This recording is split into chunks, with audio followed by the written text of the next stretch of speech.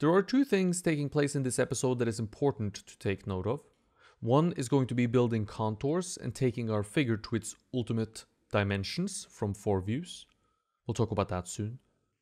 The other is going to be internal drawing, and I want to start with that this time. Drawing internally simply means that where there is clay representing a width, we draw on information that is to be found in between those widths.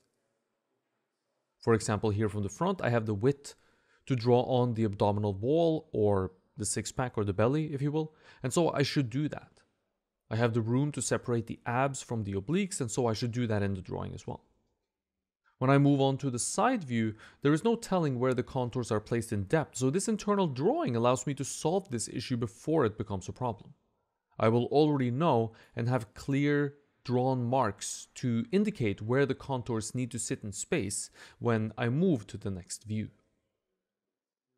Your time should probably be split between drawing internally and building contours in the beginning. A sculpture with contours and no internal drawing is very limited in terms of how it can progress. In that situation, the contours exists in isolation, and in isolation they don't do as much for you as they could if we included internal drawing. The work, your work, will seem abstract and therefore be difficult to read and understand if you don't have internal drawing, and this is a typical problem.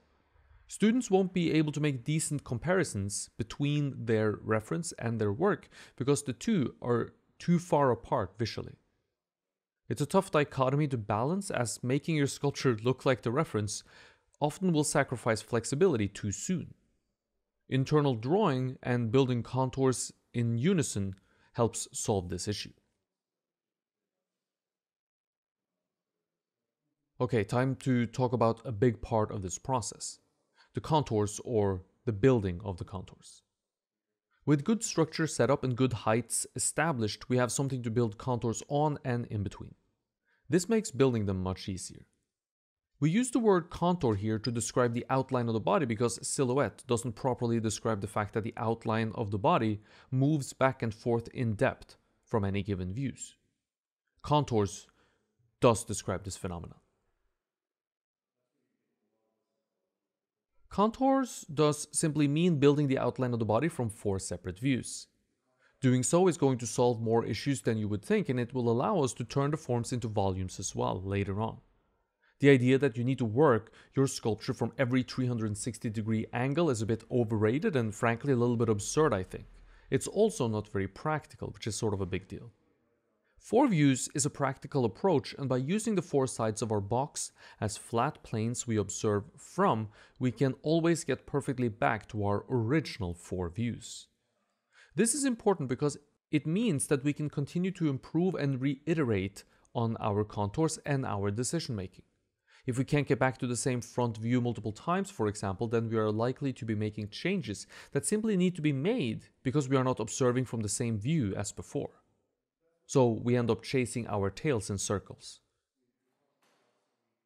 Observing from the same view many times over and over matters a lot in terms of improving and not going in circles, and it will reduce the amount of frustration that you feel while working. In more extreme poses where there is a twist between the pelvis and the ribcage and we don't have the same front plane to the pelvis and the ribcage, we will need to observe them both from 4 separate views, essentially 8 views. That gets really complicated, however, and we don't need to do that with the sculpture that we have in front of us here. So for now, let's stick with the box or the pelvis being the thing, the object that we orient our 4 views from. I work around the pelvis first because here I am the least likely to have made any mistakes in regards to heights. It's sort of a safe haven in that sense, if you will, and most often I'll start any new step of the process there, or here, if you will, because of this. I work outwards from the center of my sculpture and the center of my decision making, this center being the pelvis. I work down into the legs, notably only into the standing leg for now. The balanced leg we will deal with a little bit later. And I also work up into the torso. I try to always maintain a connection to what came before. For example, I'm not going to begin sculpting at the top of the ribcage without having worked the contours at the bottom of the ribcage. This is because if worked in isolation, something is bound to go wrong proportionally. Everything is connected, and so I try to work this way. Don't sculpt a hand at the end of an arm without sculpting the arm first, for example. You're bound to have proportional errors doing things this way, and that means sculpting something twice, which is annoying, of course. While perhaps hard to believe at first glance, there is a lot of symmetry in the body. The distance from the center line out to the contours is symmetrical on either side, no matter the pose. The bumps that make up the contours are very symmetrically placed perpendicular to the center line of whatever bony mass we're working on. This means that working on one side without working on the other side is sort of a mistake. I always work both sides at the same time. Both sides of the contour more or less at the same time, and not just one side at a time. Of course, the clay is applied to one side then to the other, but the idea is that it's the overall dimensions that matters, and it's much easier to deal with those if I make sure that I have symmetry on either side of the center line. If there is symmetry, it's better to work with it in mind. So, if there is symmetry, work symmetrical. There's much more symmetry than you might think there is, and try to look for it and not look for an excuse to have less of it, especially in these early stages. Less symmetry often ends up in a place where the figure looks structurally really weak and too much like a wet noodle. Not only is there symmetry in width, symmetry in the design of the contours themselves, there's also symmetry in the design of the internal information. Remember that when you draw internally, there is a lot of symmetry which makes sense once we think about it.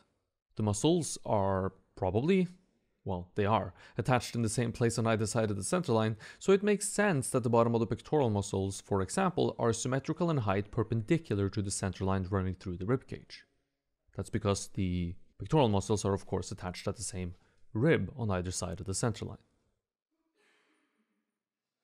This brings up a point that I probably should have mentioned a bit earlier. This trick of symmetry only works when there is the same thing happening on either side of the body. So, from views where we have a center line essentially. This means the front and the back view, and it of course only applies to the torso being the pelvis and the ribcage. And the head too. We won't have a center line running down the side view, and the front and the back of the body when observed from the side are obviously different. There are not abs on the back and no shoulder blades in the front. This concept of structural symmetry also doesn't apply to limbs, because they are different on either side, though it does apply to the head, which is considered the third bony mass, and of course also needs to be structurally sound.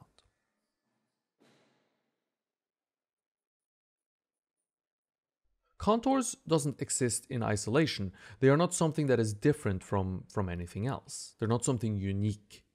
They are part of the anatomy, and when we turn our sculpture to the next view, the side view, the contours we built are going to become internal information. The abdomen we drew on, which was internal from the front, becomes contour from the side. Always keep this in mind. Contours are just part of the anatomy, and the convexities in the contours are muscle forms and sometimes fat deposits.